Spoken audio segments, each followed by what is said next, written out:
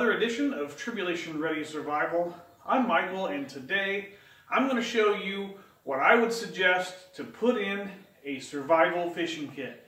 This will fit in your go bag, it'll fit in the trunk of your car, it'll fit in your glove box, and if you get into an emergency situation where you're at a place where you could get some fish, and that's what you're going to have to survive on for a while, this fishing gear will be what you need to get yourself some food. So let's go take a look. Okay, welcome to the workbench.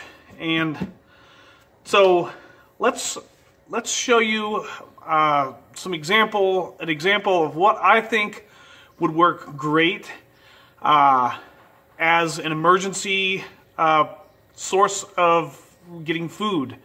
You know me, I'm a fisherman. I fish a lot, and I have done a review on this. You may want to go back a year or so ago and check out my Eagle Claw Packet review. This has earned its place. It's a collapsible fishing pole. I will let you go back and look at the review on that. But it also came with a reel. You can assemble it, and I keep it in a sock to keep it nice and protected, and it doesn't take much to get it out.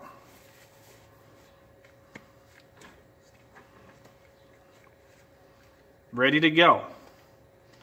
And there we go. Ready to go. I've got some good line on here, some all-purpose line that I can probably pull in something decent to eat with. So this is the Eagle Claw Packet, and it literally goes together this way.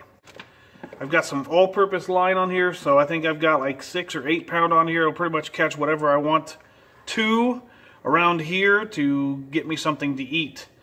Now, this I've done the review on. You can go back and look at the video, but this isn't all. This isn't all that you need.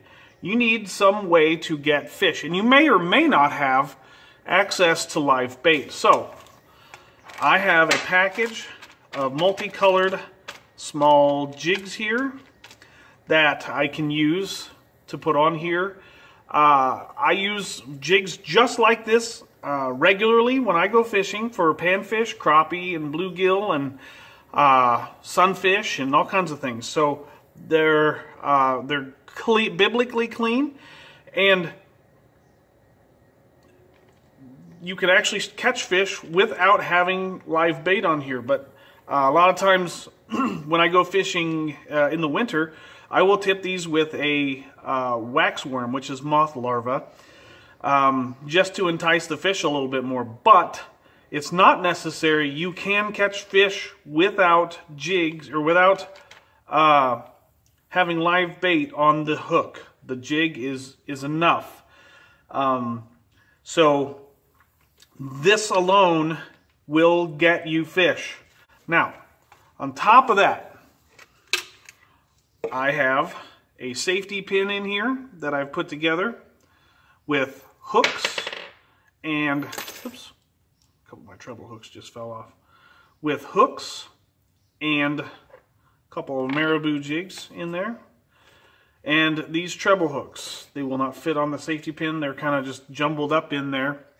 But treble hooks will catch bigger fish like carp, and the smaller fish are for everything from panfish to bass. And so these hooks will stay in my container here, and that's where they'll stay safe. These marabou jigs are a little bit heavier than this. They still go for the same kind of fish, panfish. I've got bass on these. They're beautiful jigs. I catch panfish, bass, all kinds of things on those. And the next thing that I would recommend in a fishing kit, a small packable fishing kit, is 25-pound fishing line.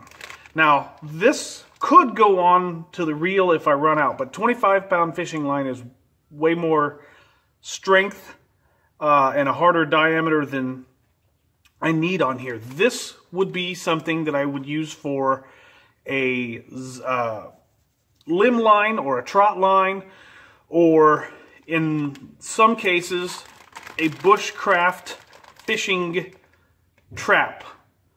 So what I showed you really isn't going to cost very much. It's, you know, the jigs you can get at the store, or you can get custom made like I have.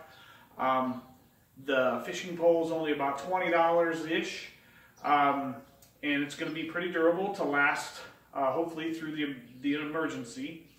You have more questions or you want to talk about this, please get social with us. You can hit the subscribe button, I think it's over there.